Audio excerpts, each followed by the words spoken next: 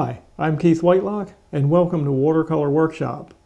Not long ago at a show, I had one painting in particular that seemed to get a lot of interest. It was a simple workboat with a foggy background and some trees that you could barely make out just behind that boat. It had a lot of atmosphere, but not a great deal of detail. It was actually a pretty simple composition. I've scaled that down today, and I'm going to show you how we'll treat that. This is the sketch I've prepared for our Foggy worker, and we want the white workboat saved in here, and we want a nice foggy area in the entire painting. And what's going to be rather interesting is this little tree line, and we won't paint that in later when it's dry. We'll paint that in while the fog is nice and wet because we want this to creep and look a little misty and indefinite. We really don't want to paint every little branch in here, and I'll show you how that'll work. Our detailed area will simply be the boat and the waterman, and we're going to indicate some reflections in here. Now I've transferred this sketch, just traced the very faintest outlines onto the 300-pound watercolor paper here. This is 300-pound cold pressed, and I have already taken some masking fluid and I've painted in the workboat with that and let that dry down because we want that to be just plain white paper and everything else is going to be the nice foggy shady color. Now to get the nice wet into wet effect that I want in the fog, the first step will simply be to take plain clear water and cover the surface of the paper with that and let it soak in for a minute. Now while that water soaks into the paper, I'm going to take a little phthalo blue and a little burnt umber, and I'm going to mix those together and come up with a nice gray color. It may be a little bluish gray. If we want to add a little more brown, take some of the blue away, we can. Now remember, when this does dry, the whole affair is going to be somewhat lighter than what I put it in. So we might want it just a hair darker. Now to get the fog effect we want, we just simply want to darken this paper with this wash so we can get that boat to pop out. If it looks like it's a little too light, we'll simply come up with a little darker wash and add that in.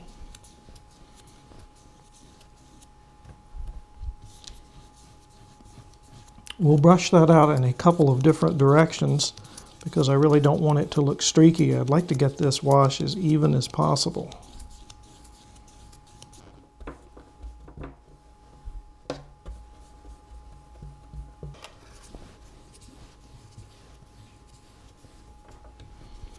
One method of getting a wash like this to come out even and avoid streaks is to simply raise the paper up on edge and let gravity pull at the wash a bit. That really does a good job of evening out. Now one thing it will do in a case like this, it will also pull the wash right up against that masking fluid. So I'll just turn it upside down and repeat. And where the water is puddled on the table, I want to keep a paper towel handy and get that extra water mopped up rather quickly. And I think that'll dry down just about like I want it. Now while it's drying, I will squeeze some water out of my brush and just ever so carefully pull those little droplets off of the masking fluid. When they dry, they might cause a little smearing. We simply don't need them there, so we'll pull them off. And while this wash is drying down, I'll very carefully keep my eye on just how shiny this whole business is. This gloss of the paper is one indicator about exactly how wet it is. And what I'm going to want to do is, so that I don't get any backwash around the edges, I'll mop up that water and I'll prepare a slightly darker version of this wash so that I can put this in for the tree line that I mentioned earlier. We'll refer back to the sketch and see where that tree line is. And it doesn't have to be very detailed, but when this paper gets at just the right stage, that's when we'll paint it in. I'm going to mix a little phthalo blue, a little brown together. The same colors I used for my fog mixture. And I'm going to use my grass comb brush because I want the slightly irregular edge for my tree line. And just like we paint clouds, I'm going to just stipple in the effect for the tops of some of these trees and bushes. Just going to take the tip of the brush and lay them in and let them creep along.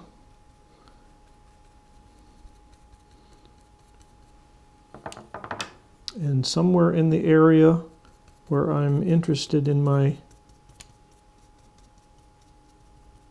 I guess this would just simply be the marsh line here, I'm going to let that creep.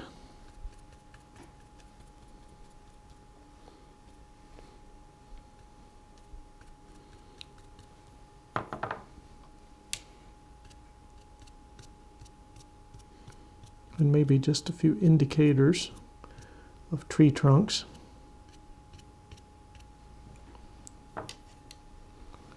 And we'll just let that creep out into almost nothingness.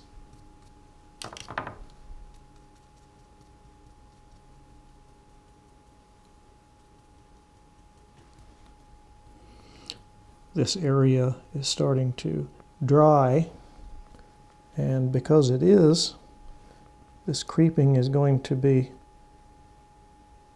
much less broad. It's going to be very, very close now about how far these little back runs go.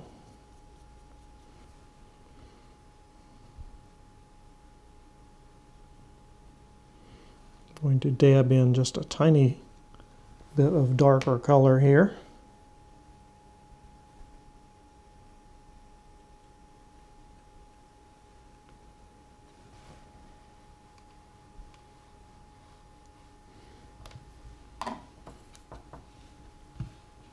I'm going to see just how absorbent the paper is now and run just a few little reflection lines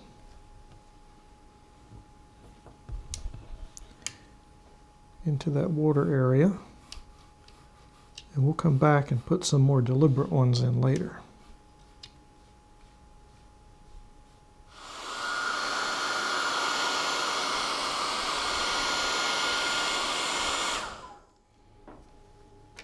Now I've forced this paper dry with the hairdryer, being careful not to overheat this area where this masking fluid is. So the next step before we can get back to some painting is to take our finger and simply rub this material away.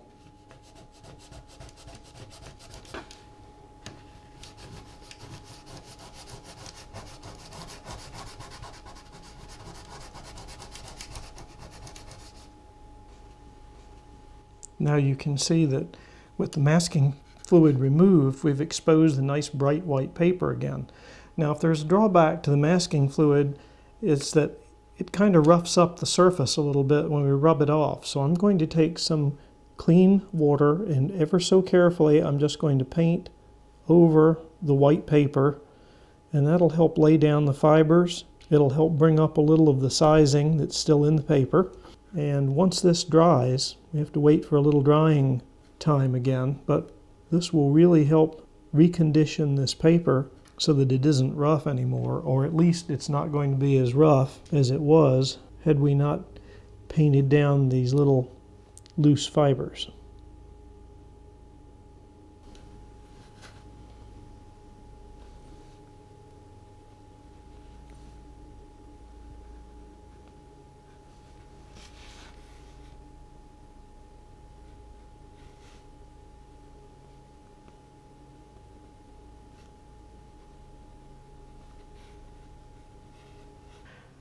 Now that the paper has dried down good and we've got it nice and flat, we need to do something with this nice bright white boat. So the first thing we want to do is use some of the same gray, perhaps blue it down just a little bit, that we used for the fog, but we're going to apply that to what we want to be the shadow side of the boat. Now in the fog, the light won't be strong enough in real life to give you a real strong set of shadows. So we might exaggerate those just a little bit.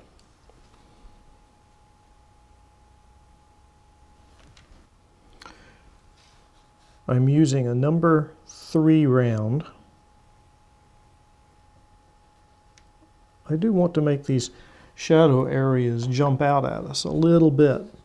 That'll keep this boat from looking rather flat and one-dimensional.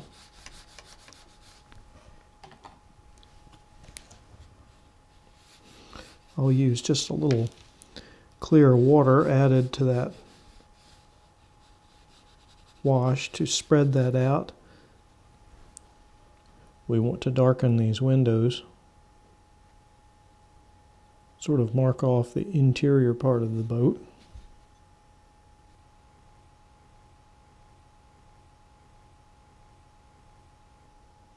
And we'll make this line a little darker. That'll help that pop. For our waterman figure, we want a little bit of a warm, kind of a flesh tone just to pick up on his face and his hands. We know we want his pants to be sort of a dark color, so we'll jump in just underneath of his coat.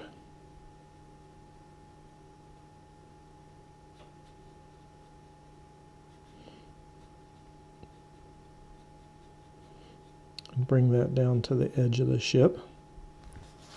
We can also establish a little bit of a three-dimensional effect to these upright standards by putting a shady side on those.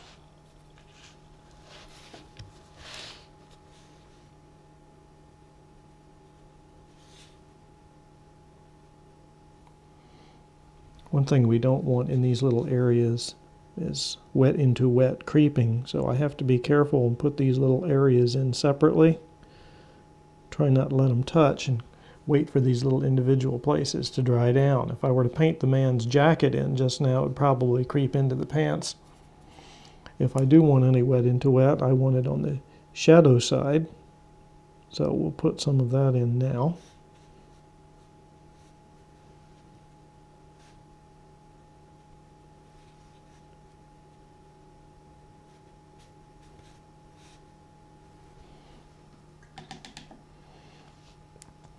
Now for the transparent part of the window, we're going to take a little of that brownish fog color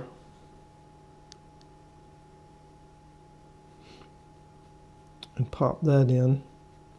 And remember, if we think that's too dark, for example, if I'm not happy with that, I can take a paper towel, come in here and just touch it, lift a little of that away.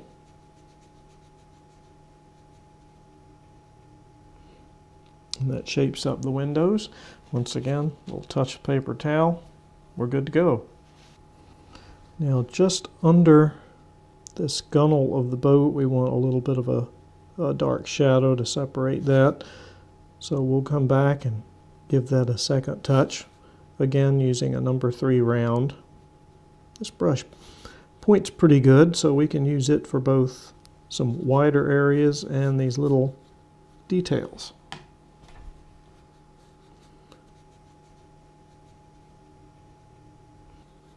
We'll put a little shadow here just under this curve of the boat.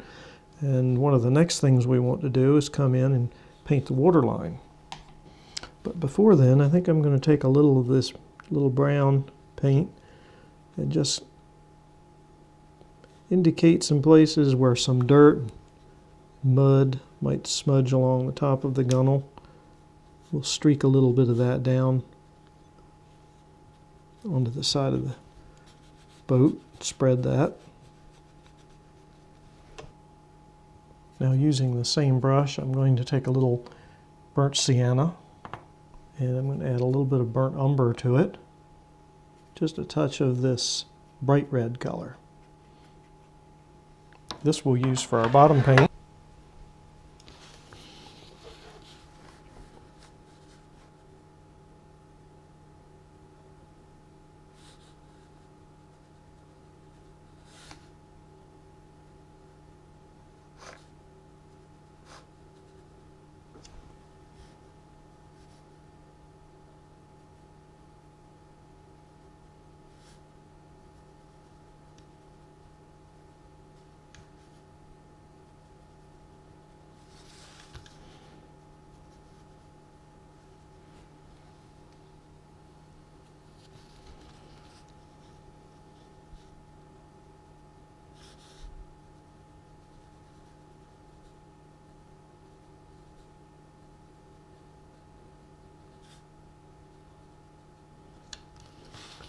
Now we'll come back in a little bit and add some more rust, a little bit more working character to the boat.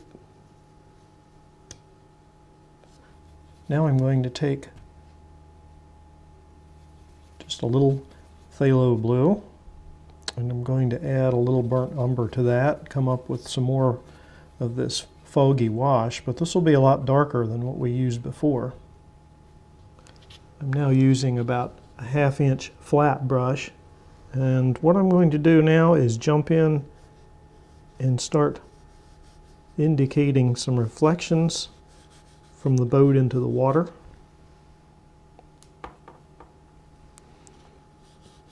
We don't need a real exact mirror image,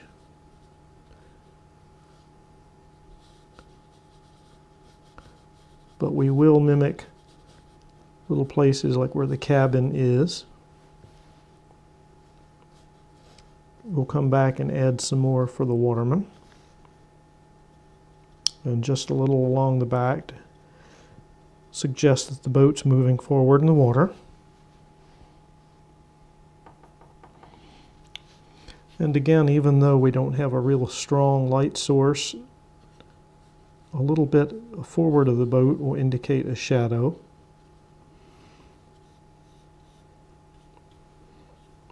It still helps suggest movement.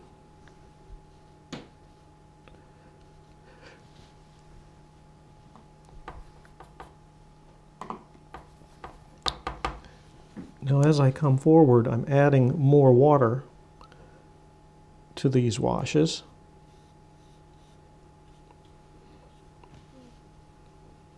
And basically I just want to suggest some movement, some ripples here.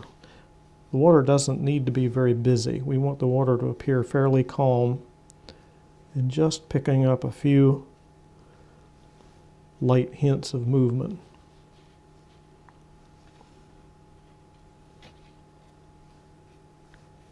And of course, as the brush runs out of paint, these strokes get lighter and lighter and lighter. And that conveys just about what I'm looking for. Now for our little waterman figure, I've mixed up some yellow ochre. And we're just going to indicate his jacket, color that in, and his arms. And I suppose the fellow could use a little cap, so we'll indicate that. And while it's still wet, I will jump in now with this darker burnt umber and indicate the shadow side. And I'll do the same thing for this little stack of baskets. Now our little waterman is holding a set of shaft tongs. You might just barely be able to see the pencil line for those. And I'm using a number 2 round.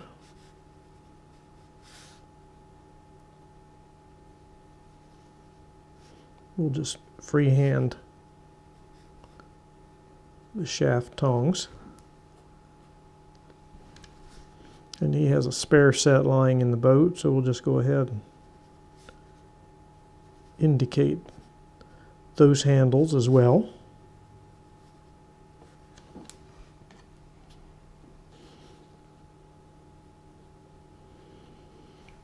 We'll put some darker brown, help make this pop. And I'll just barely draw out the little rake-like parts of metal that are on the forward part of these tongs.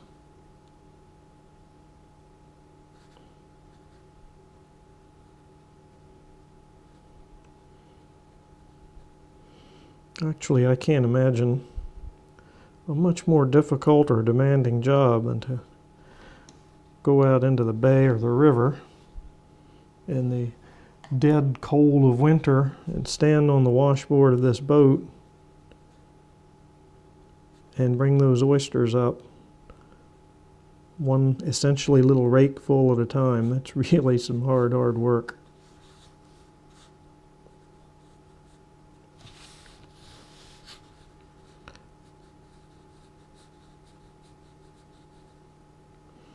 I'll continue with some of this dark brown right at the very bottom of that waterline.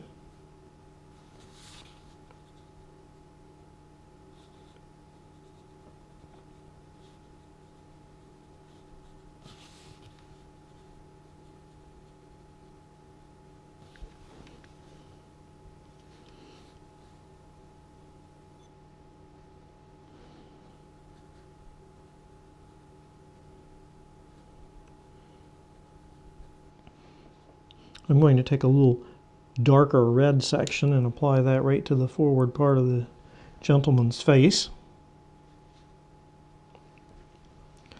Now, as I mentioned before, we'll put a little yellow ochre, put a few little rust streaks coming down the side of the boat. A little more of that indicated rust here and there.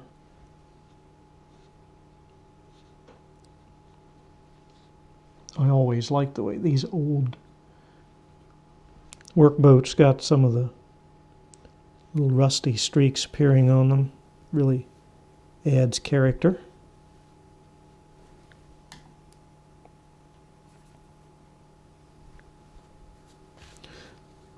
We'll just indicate some little registration numbers and a name on the boat.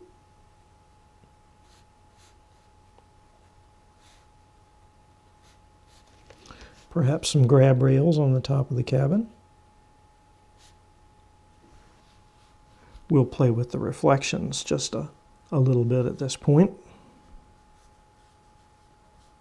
As I said, we don't want a real mirror set of reflections, but some of these darker areas, like where the little worker is standing, the water will pick up those places, perhaps the insides of the windows.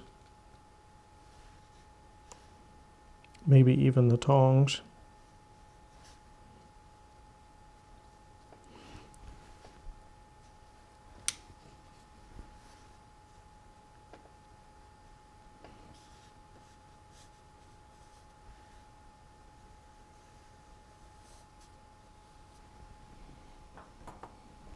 And I'll take just a little of that gray color, and we'll indicate where the little uprights are on the boat as well. I think that's just about got the effect I'm after. All I want to do is reinforce a couple of these little shadows.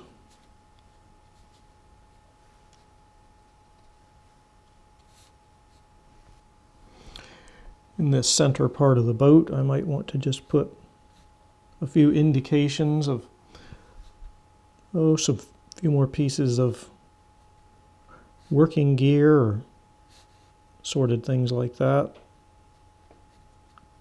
A few wrinkles in his coat.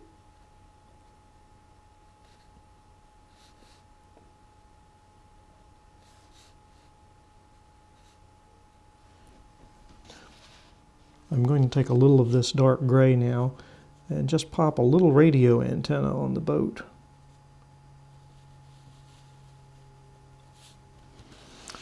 This little radio antenna is just a good little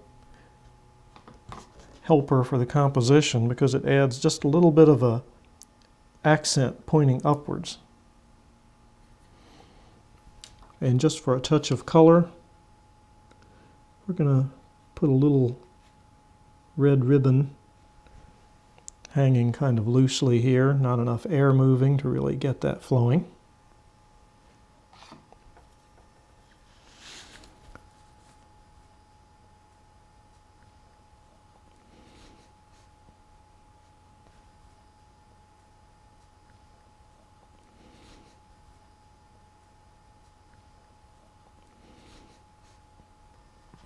And to add just a tiny bit of movement up here in the trees in light blue first, just to sort of sketch them, I'm going to indicate a couple of little ducks. This time I have a fairly sharp pointed round brush.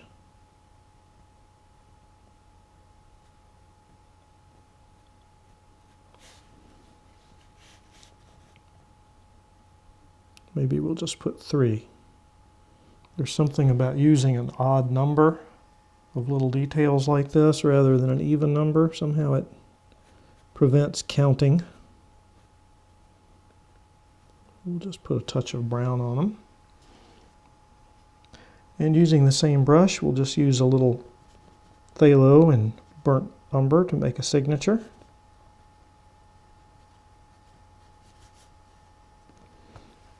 And I think this has just about the effect we're after.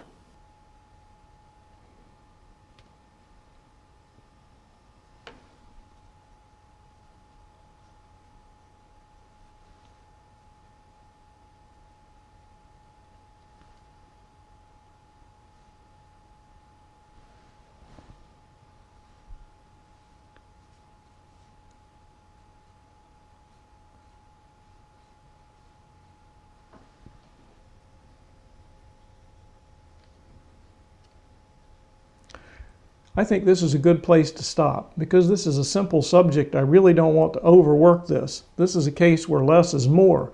I hope you enjoyed the demo today, and please join me again here on Watercolor Workshop on Pack 14.